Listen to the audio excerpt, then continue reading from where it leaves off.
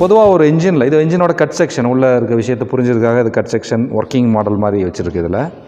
இப்போ இந்த இன்ஜினில் வந்து பார்த்திங்கன்னா பொதுவாக இன்ஜினில் ஒரு 3 பாகம் இருக்கும். ஒன்று சிலிண்டர் பிளாக். இப்போ நான் இங்கேருந்து இங்கே நான் தொட்டுட்ருக்கேன் இல்லையா, இந்த ஹவுசிங் மொத்தமாக சிலிண்டர் பிளாக். இதுக்கு மேலே இருக்க இந்த யூனிட் வந்து ஹெட்டு, பாடிக்கு மேலே இருக்க தலை மாதிரி சிலிண்டரோட ஹெட்டு. கீழே இருக்க பார்ட் வந்து ஆயில் சம்ப், சிம்பிளாக சொல்லணும் ஆயிலை சேமித்து வைக்கிற தொட்டி. இது மாதிரி 3 பார்ட் இருக்குது. இப்போ சிலிண்டர் பிளாக்குக்கு உள்ளே இருக்கிறது வந்து சிலிண்டர் லைனர். இந்த லைனர் இருக்குது இல்லைங்களா, ஸ்லீவ், இந்த லைனர். இந்த சிலிண்டர் லைனருக்குள்ளே இருக்கிறது piston, connecting rod, crank shaft. அதே மாதிரி ஹெட்டில் பார்த்தீங்கன்னா ஒவ்வொரு சிலிண்டர்லேயும் ஒரு இன்லெட் வேல்வ், ஒரு எக்ஸாஸ்ட் வேல்வ். கலரும் இங்கே மென்ஷன் பண்ணியிருக்கு இந்த ராக்கர் ஆமில் புரிஞ்சுறதுக்காக. ப்ளூ கலர் நீலம் வருது வந்து புதுசாக காற்றை உள்ளே அனுப்புறதுக்கு உண்டானது. சிவப்பு கலர் வந்து புகையை வெளியே அனுப்புறதுக்கு, ஹாட் ஏரை வெளியே அனுப்புறதுக்கு, ஹாட் கேஸை. இப்போ இந்த பிஸ்டன் வந்து மேலேயும் கீழே மூவ் ஆனுச்சு அப்படின்னா கிராங்க் ஷாஃப்ட் வந்து சுத்தம். அந்த மாதிரியான அரேஞ்ச்மெண்ட்டு தான் இந்த கனெக்டிங் ராடோட அரேஞ்ச்மெண்ட். இப்போ இந்த இன்ஜின் வந்து இதெல்லாம் இன்ஜினோட பார்ட்ஸ். இது ஃபியூல் இன்ஜெக்ஷன் பம்ப், இது வந்து டீசலோட ஃபில்டர்ஸ், மேலே இருக்கிறது வந்து ராக்கர் ஆம், அதை வால்வ் ஆப்ரேட் பண்ணுற மெக்கானிசம். முன்னாடி இருக்கிறது ஃபேன், இதுக்கு முன்னாடி ரேடியேட்டர் இருக்கும். ஸோ இதுதான் இன்ஜினோட மெக்கானிசம்.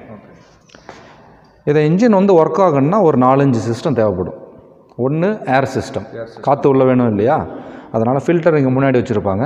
ஃபில்டருக்கு அப்புறம் இன்லெட் மேனிஃபோல்டு வழியாக காற்று இன்லெட் வேல்வ் வழியாக ஒவ்வொரு சிலிண்டரோட கம்பஷன் சேம்பருக்கு போகுது. இது ஏர் சிஸ்டம். இன்னொன்று ஃபியூயல் சிஸ்டம். பொதுவாக டீசல் டேங்க் இருக்கும் பின்னாடி. டீசல் டேங்க்லேருந்து ஃபியூல் இன்ஜெக்ஷன் பம்ப், அதுக்கு முன்னாடி feet பம்ப்லேருந்து filter, ஃபில்டர்லேருந்து fuel injection pump, அதிலிருந்து ஹை ப்ரெஷர் பைப். இந்த பக்கம் வாங்களேன், இது வந்து நாசில். ஸோ நாசிலுக்கு வந்து டீசல் அனுப்புறதுக்கு இதெல்லாம் high pressure fuel line. Okay.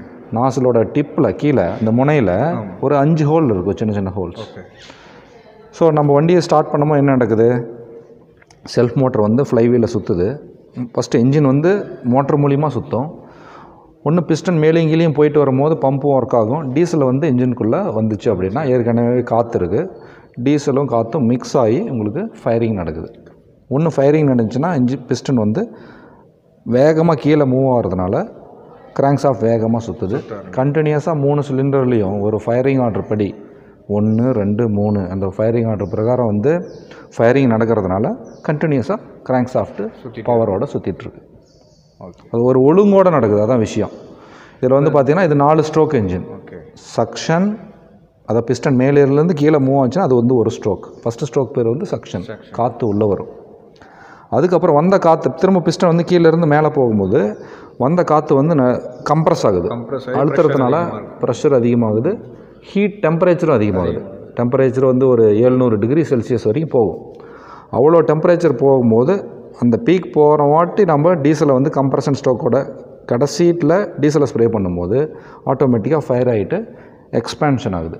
இப்போ பாம் பிளாஸ்ட் நடக்கும்போது கொஞ்சம் எக்ஸ்பேன்ஷன் ஆகுது, நம்ம வீடியோவில் பார்க்குறோம் இல்லையா, அது மாதிரி ஒரு எக்ஸ்பேன்ஷன் நடக்கிறதுனால பிஸ்டனை வேகமாக தள்ளுது. அதுதான் பவர் ஸ்ட்ரோக். அப்போ அங்கே தான் வந்து பவர் கிடைக்குது. மீதியெல்லாம் அதுக்கு சப்போர்ட்டிங் ரோல்.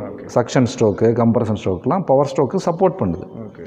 பவர் ஸ்ட்ரோக் ஆன வாட்டி பிஸ்டன் கீழேருந்து மேலே திரும்பவும் மேலே வருது இல்லையா, அப்போ வந்து எக்ஸாஸ்ட் வேல்வ் ஓப்பன் ஆகும், புகை வெளியே அனுப்புறதுக்கு. இது மாதிரி 4 ஸ்ட்ரோக் கண்டினியூஸாக வரிசை பிரகாரம் நடந்துகிட்டே இருக்கும். நம்ம இது சிசி கியூபிக் கெப்பாசிட்டின்னு சொல்கிறோம்ல, எதை வச்சு அந்த கியூபிக் சிசி கால்குலேட் பண்ணுறாங்க? ஓகே, நல்ல கேள்வி. இப்போ இந்த சிலிண்டர் லைனர் இருக்குது இல்லைங்களா, சிலிண்டர் போர். ஓகே. இந்த சிலிண்டர் போரோட விட்டம், சிலிண்டர் போரோட டயாமீட்டர், இதோட விட்டம் தான் இது வந்து போர்னு சொல்லுவாங்க. ஓகே. மில்லிமீட்டரில் சொல்லுவாங்க. 90 mm, 95 mm, 100 mm, engine to engine மாறுபடும். இது வந்து போர். அதே மாதிரி பிஸ்டன் மேலேருந்து கீழே மூவ் ஆகுது இல்லையா, அந்த ஸ்ட்ரோக், இந்த ஸ்ட்ரோக்குக்கு வந்து ஒரு தூரம் இருக்குது, அதுவும் மில்லிமீட்டரில். ஸ்ட்ரோக்கில் 110 mm, 120 mm சொல்லுவாங்க. போர், ஸ்ட்ரோக். இந்த போரும் ஸ்ட்ரோக்கும் இருக்கிற இந்த ஏரியா, இந்த ஏரியா இருக்குது இல்லையா, இதோட கொள்ளளவு, வால்யூம், இதோட கொள்ளளவு தான் சிசி. அப்போது மொத்தம் நம்மகிட்ட இப்போ இது 3 சிலிண்டர். ஆமாம், 3 சிலிண்டர்லாம் தனித்தனி. இது ஒரு 100 சிசினா அது ஒரு 100, அது ஒரு 100, மொத்தமாக கால்குலேட் பண்ணி 300 சிசின்னு சொல்லலாம். ஓகே. இது ஒரு 100 சிசினா அடுத்த 2 அதே அளவு தான் இருக்கும். ஸோ மொத்தமாக 300 சிசி. இது ஒரு 1000 சிசி இருந்ததுன்னா 1000, 1000, 1000, 3000 சிசி இன்ஜின் சொல்லலாம். ஓகே, புரியுது. ஸோ சிசிங்கிறது கொள்ளளவு, அதிகமான கொள்ளளவு இருந்ததுன்னா அதிகமான காற்றும் டீசலும் வரதுக்கு வாய்ப்பு இருக்குது, அதிகமான பவர் கிடைக்கும். சிசி அதிகமாக இருக்குன்னா இன்ஜினுடைய பவர் அதிகமாக இருக்குது, பொதுவாக அதிகமாக இருக்கும். எல்லா விஷயத்திலும் அப்படி இருக்குன்னு அவசியம் இல்லை. சில நம்ம எவ்வளோ டீசல் அனுப்புகிறோம், இன்ஜின் வந்து எவ்வளோ எஃபிஷியண்ட்டாக டிசைன் பண்ணியிருக்காங்க, அதை பொறுத்து வந்து கொஞ்சம் ரிசல்ட் மாறுபடும். ஆனால் பொதுவாக அதிகமான சிசி அதிகமான பவர் தரும். ஹெவியான இருக்க ஆள் அதிகமான வெயிட்டை தூக்குற மாதிரி. பட் எல்லா ஹெவியானாலும் வெயிட்டை தூக்க மாட்டாங்க இல்லையா, அவங்களோட ஸ்டெமினா ஆளுக்கு ஆள் மாறுபடும். அது மாதிரி தான் இதுவும். ஸோ இந்த வண்டியில் வந்து பார்த்திங்கன்னா ஒரு 6.5 லிட்டரு ஆயில். ஆமாம். ஸோ 6 லிட்டர் ஆயில் இங்கே ஃபில் பண்ணிட்டோம் அப்படின்னா பம்ப் வந்து கீழேருந்து பம்ப் பண்ணி உள்ளே வந்து ஆயில் கேலரி இருக்குது. அதான் நான் அடுத்த சிஸ்டம் நான் சொல்ல வந்தது. வேறு சிஸ்டம் ஃபியூல் சிஸ்டம் மாதிரி லூப்ரிகேஷன் சிஸ்டம் வந்து அடுத்த சிஸ்டம். ஸோ இந்த பம்ப் வந்து எப்போவுமே கிராங்க் சாஃப்ட்லேருந்து பவர் எடுத்துகிட்டு சுற்றுது என்ஜின் நீங்கள் ரன் பண்ணும்போது. கீழேருந்து ஆயிலை உறிஞ்சி என்ஜினில் எங்கெங்கே உராயும் பார்ட் எங்கெங்கே இருக்கோ அது எல்லாத்துக்குமே வந்து ஆயிலை சப்ளை பண்ணுறது தான் இந்த சிஸ்டத்தோட வேலை. ஏன் நமக்கு இதில் ஆயில் வந்து இம்பார்ட்டண்ட்? இவ்வளோ பெரிய மிஷின் வச்சுட்டு உள்ளே ஏன் ஆயில் வந்து நமக்கு ஃபில் பண்ணணும்? ஏன்னா இது வந்து மெக்கானிக்கல் பார்ட். இது கரெக்ட். ஒவ்வொரு மெக்கானிக்கல் பார்ட்டும் இப்போ இங்கே பார்த்தீங்கன்னா இந்த ஒரு பிஸ்டனோட உராய்வு ஜாஸ்தி. இந்த பிஸ்டனோட ரிங் வந்து லைனரோட உராய்ஞ்சிட்டே இருக்கு இல்லையா. உராயும் போது எப்போவுமே ஹீட் வந்து ஜென்ரேட் ஆகும். ஹீட் ஆச்சு அப்படின்னா தேய்மானம் ரொம்ப சீக்கிரம் வரதுக்கு வாய்ப்பு. தேய்மானம் வரும், மெல்ட் ஆகிறதுக்கு வாய்ப்பு அதிகம். ஆமாம், டெம்பரேச்சர். ஸோ இந்த லூப்ரிகெண்ட்டோட வேலை, ஆயிலோட வேலை 2 உராயும் பார்ட்டுக்கு இடையில போய் அது ஒரு ஆயில் ஃபில்ம் சொல்லுவாங்க. ஒரு ஆயில் தின்னான ஒரு ஃபில்ம் ஃபார்ம் பண்ணுறதுனால உராய்வு குறையுது, தேய்மானம் இல்லாமல் இருக்கும்.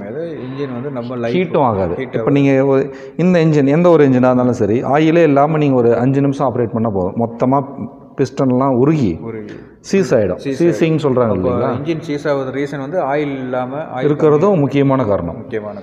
இப்போ ஆயில் வந்து நம்ம கரெக்டான லெவலில் மெயின்டைன் பண்ணி வச்சுக்கணும். அதே மாதிரி தண்ணியும் இருக்கணும். இப்போ தண்ணியும் நமக்கு ஒழுங்காக கூலிங் பண்ணல அப்படின்னா அப்போவும் பிஸ்டனோ அல்லது உள்ளே இருக்க பாட்டு ஓவர் ஹீட் ஆகி அப்படியே சீஸ் ஆகி பிடிச்சிக்கும். அதுதான் அடுத்த சிஸ்டம், கூலிங் சிஸ்டம். இப்போ முன்னாடி இருக்க radiator, fan belt, water pump. நீங்கள் உள்ளே பார்த்தீங்கன்னா இந்த நீல கலரில் பெயிண்ட் அடிச்சிருக்கு இல்லைங்களா, இதெல்லாம் வந்து வாட்டர் ஜாக்கெட்ஸ். வாட்டர் ஃப்ளோரெல்லாம் வந்து ஆமாம் நீல கலரில் போட்டுருக்கு. ஸோ மொத்தமாக தண்ணி வந்து சிலிண்டர் பிளாக்குள்ளே ஹெட்டுக்குள்ளே மொத்தமாக ப்ரெஷரைஸாக நம்ம உள்ளே அனுப்புறதுனால எல்லாத்தையும் சுற்றி உள்ளே இருக்க ஹீட்டை எடுத்துகிட்டு திரும்பவும் ரேடியேட்டரோட டாப்புக்கு வந்து ரேடியேட்டரில் கொஞ்சம் இன்னொரு டைம் கூல் ஆகிட்டு திரும்பவும் ரேடியேட்டர்லேருந்து பம்பு இது மாதிரி வரிசையாக சைக்கிளாக ரிப்பீட்டடாக தண்ணி சர்க்குலேட் ஆகிட்டு கூல் பண்ணுறதுக்கு நீங்கள் என்ன ரேடியேட்டரில் யூஸ் பண்ணுவாங்க? ரேடியேட்டரில் பொதுவாக பார்த்தீங்கன்னா 2 டேங்க் இருக்கும். டாப் டேங்க், பாட்டம் டேங்க் 2 இருக்குது. 2 டேங்கையும் கனெக்ட் பண்ணுறதுக்கு இந்த ஃபின்ஸ் டியூப், சின்ன டியூப்ஸ் கொடுத்துருப்பாங்க. ஓகே, மேலேருந்து அந்த டியூப்பில் கொஞ்சம் கொஞ்சமாக தண்ணி வரும்.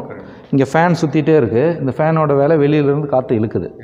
ஸோ ரேடியேட்டர் முன்னாடியிலேருந்து அட்மாஸ்பரிக்கில் இருக்க காற்றை வந்து அது உரியறதுனால வர காற்று இந்த ஃபின்ஸில் இல்லை டியூப் மேலே தொட்டுட்டு போகிறதுனால ரேடியேஷன். அது பேர் ரேடியேஷன் சொல்லுவாங்க. ரேடியேஷன்னா இப்போ நீங்கள் ஒரு டம்ளரில் வந்து நம்மகிட்ட டீ இருக்குன்னு வைங்களேன், கொஞ்சம் நேரம் வெளியே வச்சோம்னா காற்றுல பட்டு ஆட்டோமேட்டிக்காக உள்ளே இருக்க கிளாஸும் உள்ளே இருக்க டீயும் வந்து கூல் ஆகுது. ஏன்னா காற்று படுறதுனால. இதுதான் ரேடியேஷன். அந்த ஒர்க்கு பண்ணுறது ரேடியேட்டர். இந்த காற்று வந்து உள்ளே பட்டுறதுனால தண்ணியோட டெம்பரேச்சர் கொஞ்சம் குறைஞ்சி திரும்பவும் உள்ளே அனுப்புகிறோம். ஆமாம், இது சைக்கிள். ஆமாம், அதுக்கு தான் ஃபேன் பெல்ட் இருக்குது. ஃபேன் பெல்ட் வந்து இந்த ஃபேனை சுற்றுது. இது வந்து 2 ஃபில்டர் இருக்குது. ஆமாம், இந்த ஃபில்டர் எதுக்காக ஒவ்வொன்றும் எந்தெந்த ஃபில்ட்ரு? இது டீசல் லைனில் இருக்க 2 ஃபில்டர். இது ஒன்று வந்து ப்ரைமரி ஃபில்டர், இன்னொன்று செகண்டரி ஃபில்டர். அதாவது 2 ஸ்டேஜ் இருக்கும். இந்த ப்ரைமரி ஃபில்டர் வந்து பொதுவாக துணியில் செய்யப்பட்டதாக இருக்கும். ரெண்டாவது வந்து பேப்பர் ஃபில்டராக இருக்கும். இன்னொரு பேர் சொல்லணும்னா மேக்ரோ ஃபில்டர், மைக்ரோ ஃபில்டர்னு சொல்லுவாங்க.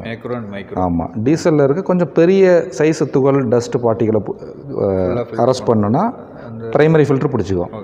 அதை விட இன்னும் கொஞ்சம் ஃபைன் பார்ட்டிகள் ரொம்ப சின்னதாக இருக்குது, மைக்ரான் லெவலில் இருக்குன்னா இந்த பேப்பர் ஃபில்டர் வந்து அரெஸ்ட் பண்ணிக்கும். So micro primary filter, secondary filter. So 2 stage filtration ஆகிறதுனால இன்ஜினுக்கு உள்ளே போகிற டீசல் வந்து க்ளீனான டீசல் போகுது. ஸோ இன்ஜினோட பார்ட்ஸு, பம்பு, நாசலோட லைஃபும் நல்லாயிருக்கும். சூப்பர்.